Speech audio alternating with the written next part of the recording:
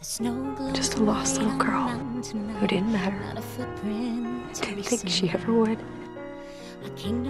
You always think that pulling away from people will fix your problems, but it never does. You can't control it, can you?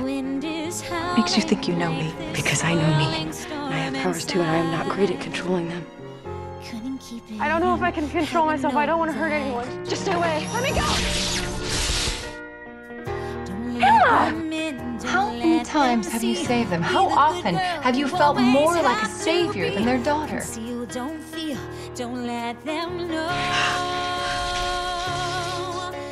Magic is part of you, Swan. It's about time you embraced it. Because this is who you are.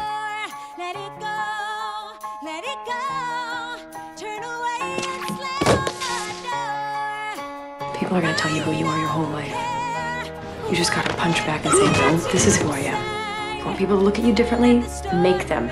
You want to change things, you're going to have to go out there and change them yourself, because there are no fairy godmothers in this world. He was not bringing me back to break a curse. He was bringing me home. Neil was right. You don't have a home until you just miss it.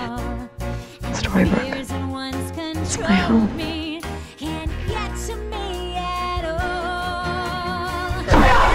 I'm not nothing! I was never nothing! You can overcome anything. Looks like I'm not alone anymore. You sure have come a long way from the woman who wouldn't believe.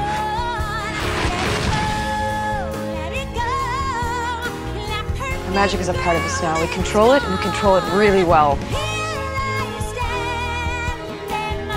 But I see it as about belief. About a duckling believing so hard that she become a swan. One day, it actually happened. You became the swan. I did.